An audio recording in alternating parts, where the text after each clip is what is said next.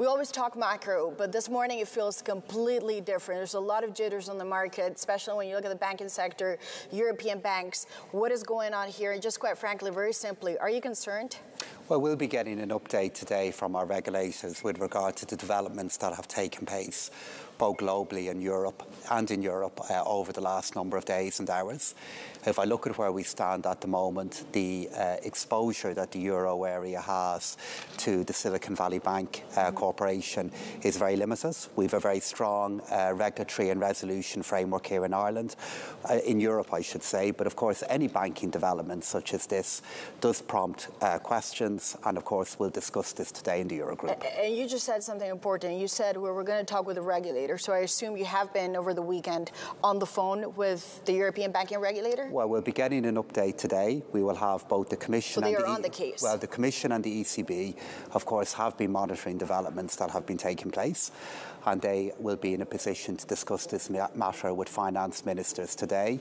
We do face into this kind of development, as I said, with a limited exposure within the euro area at the moment, and with a very strong regulatory and resolution framework. But even with that in place, of course, it's a matter that will receive focus today in the Eurogroup. And of course, when we talk about this exposure, we know there are some operations in Germany. There's also in Denmark. You also mentioned, by the way, in Ireland. You obviously know that economy very well, and we also understand there's some in Poland. Having said that, when you look at the overall banking sector today, you see banks that are unrelated, not even in those jurisdictions, that are majorly down. So what is going on here? Is this panic to you? What's going on? Well, it's just a reminder that risk and moments of change can happen very unexpectedly.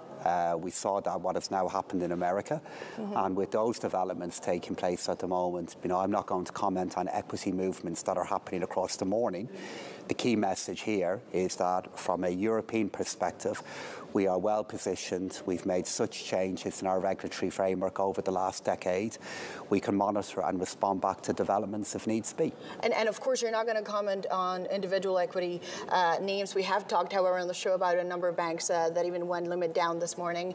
But I do wonder, however, what's your message to investors? Not getting specifically into specific banks. I know you're not going to do that, but is your message to investors maybe cool down, look at the fundamentals? A lot of this seems to be a knee-jerk reaction. Is that basically what you want to say? Well, I think there's three messages worth emphasising this morning. Okay, the first one is our understanding of what the exposure is due to developments that are taking place in America, our ability to track that. Number two, the confidence that we have in the developments that have taken place in the banking regulatory framework within the euro area.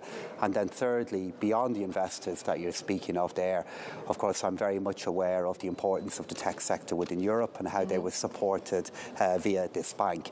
And of course, what we will be doing at EU and at national level is looking at how we can support our tech sector to ensure that they're still in a position to grow and that their prospects are not significantly impacted by the development that has taken place. And you talk about the regulation, and obviously your message, based how I understand it, is the European regulation is strong, and actually you would say probably better than some other jurisdictions. But when it comes to the tech sector, would you say, again, this proves that maybe there are some deficiencies there? Well, we are, for other reasons, seeing changes taking place in the tech sector all over the world. But I look at where we are in Europe at the moment. While I can see changes that are taking place in the global tech sector that, of course, then affect our presence in Europe, much of the change that's taking place there for me is understood as a moderation in the huge growth that happened during the pandemic. As to whether there's too much risk, no, I think our banking system in Europe at the moment understands the risk within European and global tech very well and has the right measures in place to manage that risk and to be able to deal with it in the time ahead. And Mr. Donohoe, I have to ask you about the macro, which in some ways is connected to the story today. We have seen this repricing about the rate expectations from the European Central Bank. Is a complete change in narrative. Last week we were talking about the European Central Bank definitely hiking 50 basis points this week. It seems maybe the market, given the jitters, is perhaps having second thoughts.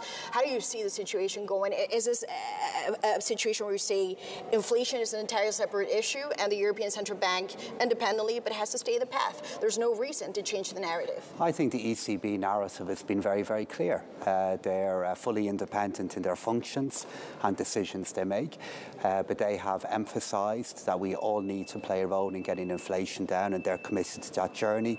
But they've also said that they will make decisions meeting by meeting in a data and evidence-based way, and that narrative is still very clear.